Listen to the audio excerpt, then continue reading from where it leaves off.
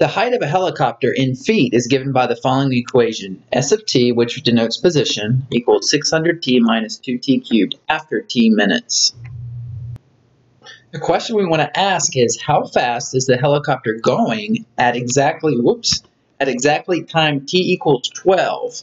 Is it rising or falling at that time? So before we've had some intervals, now we're talking about a specific point in time. And again, we want to figure out how fast it's going and is it rising or falling at that time. Step one, just like we've been doing with these motion problems, is to write out what is given algebraically. So we're given that S of t equals 600t minus 2t cubed. This gives the position equation of the helicopter. And again, the helicopter is going up and coming down, and we want to know at time t equals 12, is it going up or going down, and how fast is it going? So we can answer this two ways. We can answer given the velocity or the speed, and we've talked before about the differences between the two. Velocity is negative, speed is positive. So because we want to figure out whether it's rising or falling, we will indeed figure out the velocity. Okay, and of course we can write out what the speed is as well. So we're going to convert whatever is given verbally to an algebraic expression. That's our second step. What we have basically is t equals 12, right? So they kind of give it to you algebraically anyways. We'll go ahead and write it. You know, whenever you're stuck with a math problem, just write down what you know, because you can't solve a problem if nothing is given. Keep that in mind. Step 3, again, these are the same steps we've been doing for motion problems. Convert the verbally stated question into an algebraic expression. So what is the question asking? Well, I have underlined it, and it says, how fast, right? That's the question. How fast is it going? Is it rising or falling? So we want to be precise. Again, we could either do speed or velocity, but because we want to know if it's rising or falling, we ultimately want to figure out v of 12. What v of 12 represents is the velocity at time t equals 12. So that's pretty easy, right? And if you want to, you can write s prime of 12, right? Because the derivative of the position function is velocity. So we ultimately want to figure out s prime of 12, which will give us velocity at time t equals 12. Again, we always want to look at the relationship between position, velocity, and acceleration, because that will ultimately help us determine, you know, which direction to go.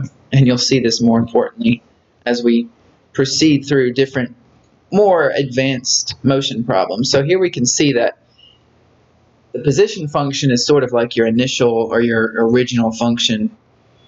And then from there, if you take the derivative of s of t, you get v prime of t. And if you take the derivative of velocity, v of t, v prime of t would be a of t. So we are given the position function. In order to figure out velocity, we have to take the derivative, which is like why I like to write this map out. So let's go ahead and go to step 5, which is solve the problem using either initial value or derivative procedures. So in this case, we're going to be using derivative procedures, and we're going to take the derivative of s of t. Okay, so when we take the derivative, we get v of t. We're going to use the power rule. We get 600 minus 6t squared for velocity. You can start to see this is actually a pretty easy problem, because now we can just plug in 12 into our velocity function, and that will give us how fast the helicopter is going at time t equals 12. So I went ahead and calculated that, and I got negative 264 for the velocity. So now that we've figured that out, let's go ahead and write this out verbally. So what does that number mean in terms of the context of this question?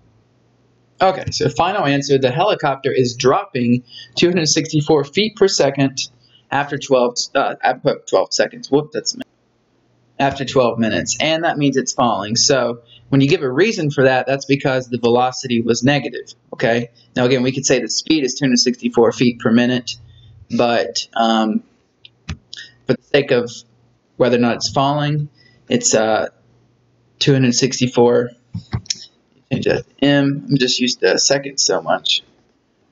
For the sake of answering this question, We want to stipulate when it's falling after 12 minutes.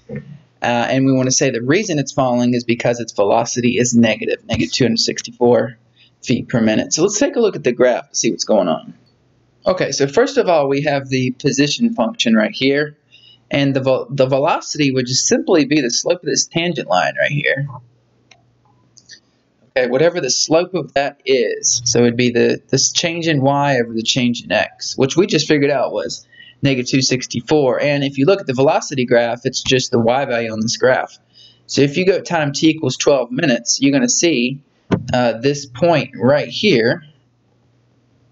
If you look over ahead the y value, it's negative 264. So therefore, that confirms the fact that that's the velocity of the helicopter. It's important to note, as I said before, the velocity of this helicopter is constantly decreasing. When it takes off at 600 feet per minute, and as time goes on, the velocity continues to decrease. In fact, right here it's 0, meaning the helicopter has reached its height, which you can actually see over here. The position graph kind of gives you a better visual as far as obviously the position or the height of the helicopter. But you can see again that the velocity continually decreases for this helicopter. So basically, if you wanted to mimic the motion of it, suppose this is the helicopter down here. Basically, it takes off kind of fast, and then it kind of slows down, creeps until at time t equals 10, and then its velocity becomes negative, meaning it's falling, but it actually, in a way, it becomes more negative, so it actually speeds up, okay, as far as when it's falling, or it falls faster, you could say. So, pretty interesting problem. Again, velocity has to do with the derivative, which is why we mapped it out that way. If you have any other questions about the velocity of this helicopter or velocity questions in general, let me know.